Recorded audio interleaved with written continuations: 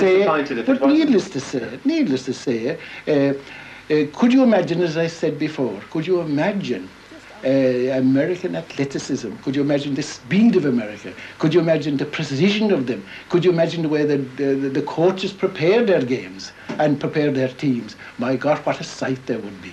What a sight to see a match on the Gaelic lines. Wouldn't it be a wonderful thing? Did you plan on going to Australia? Well, it was on the programme that we would travel out to Melbourne to play there, but it will be interesting at the same time to see how John O'Donnell and the New York team will fare when they'll give exhibitions of the game in Melbourne, which I believe they're doing this year.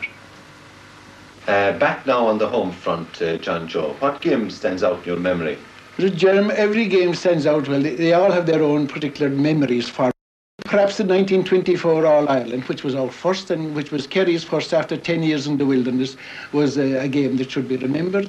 You might remember that we played and beat Dublin on that day with the famous O'Toole's, a wonderful club they were too, and that was a very pleasant game. But however, the 26 All-Ireland stands out stronger in my mind and maybe sweeter. You remember we had a drawn game with your own Ivaram and poor Jack Murphy, the Trocher. He played a Herculean game on that day. He saved us that day, and Bill Gorman then in the last dying minutes brought along the goal that equalised.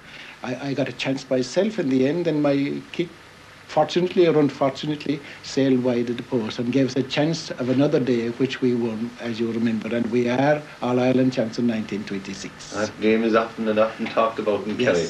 But John Joe, what would be your hopes or ambitions for the game? Well, the thing that worries me about the game at the moment is that there are too many whistles and it's not flowing freely enough. I quite agree that whistles are necessary, but I think we're getting a little bit too refined. There should be permission given for all and let it be robust, if you call it so. That's not an excuse now for rough play, but if we could cut out the meanness and have more sportsmanship, which we have and will have, I hope, then the game would flow. And is there anything better than a flowing good game? I had hopes that we'd have 13 aside where we'd have more open play and that we'd have 4 periods of 20 minutes each. Could you imagine the speed and the precision and the flying that would be up and down Croke Park with a game that time? Setting aside gives you a fair idea of that.